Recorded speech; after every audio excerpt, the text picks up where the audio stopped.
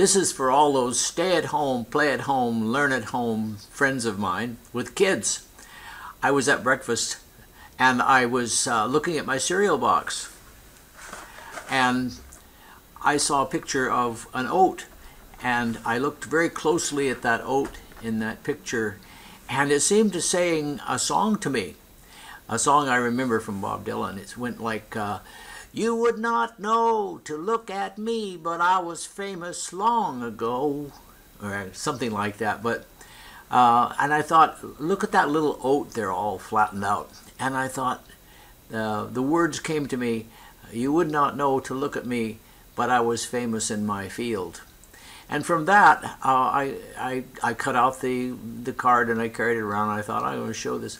Anyway, it led to an idea for home, where storytelling is such a great help in learning situations.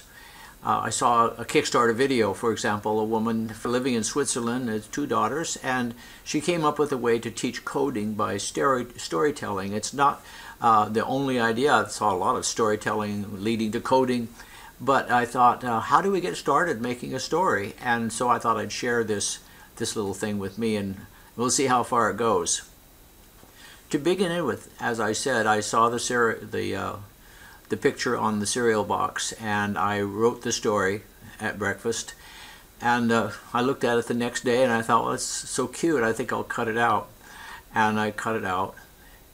And then the next day after that, I looked, and it was like a window, and I thought of a stage, and I thought of puppets, and I thought of a story about the oat.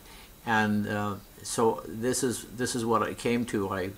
I took another kind of oat, and I made 2 characters, and I tried to think of what they would say to each other, what kind of story they would tell each other about being an oat, and the life and the end of the oat.